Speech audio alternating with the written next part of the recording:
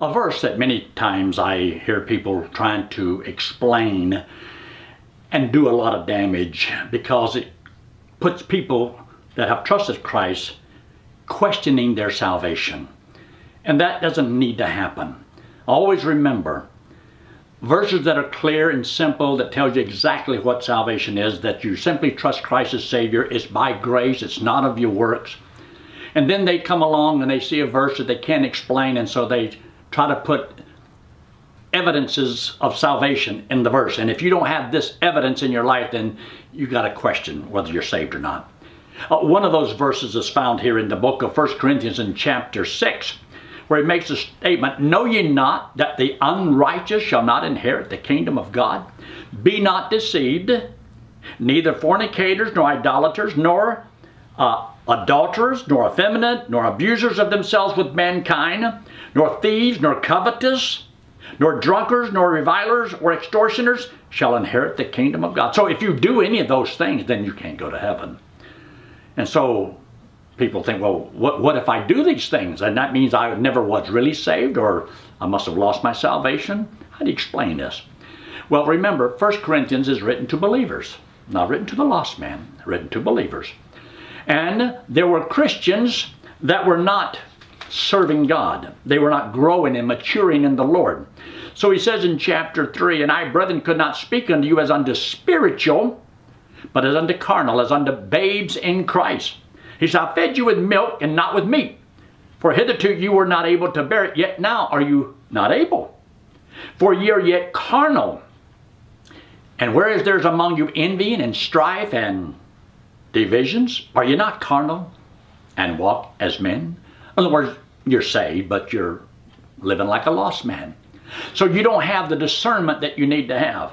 So one of the problems that they had here in the Corinthian church, they were going to court against each other. And so he says in chapter 6, in verse 2, "Do you not know that you shall judge the saints? And do you not know," in verse 3, "that you're going to judge the angels?" So if you're going to do this, can't you judge among the smallest matters concerning yourself? He said, but you have fault. You are wrong in doing something, and that is you're taking your brother to court before the unbeliever. And that's what he says in verse 6. "But brother goeth to law with brother, and that before the unbeliever." So you got to put verses in its context. And so in verse 8 he says, you do wrong. You do wrong and defraud, and that your brethren. So then in verse 9 and 10 he says, this is the description of the lost man.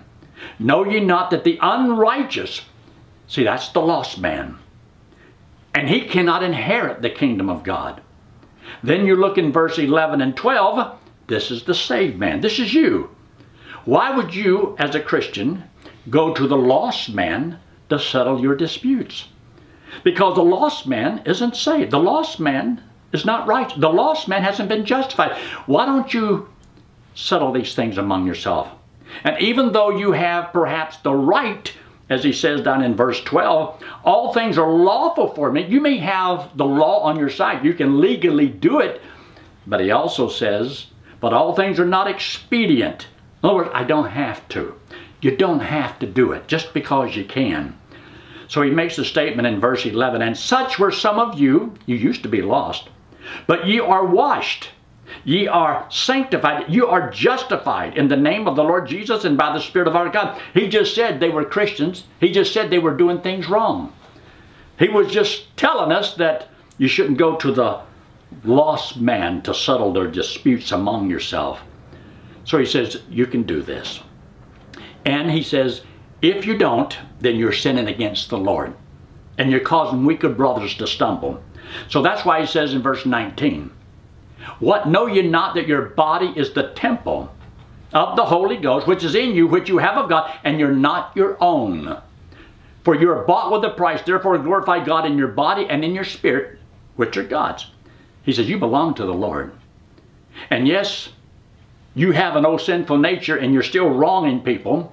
And that's the explanation that I use many times is first birth, sinful.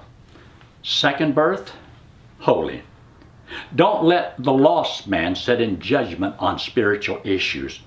And I hope this verse explains what this is talking about here in the scriptures. Thank you, and God bless.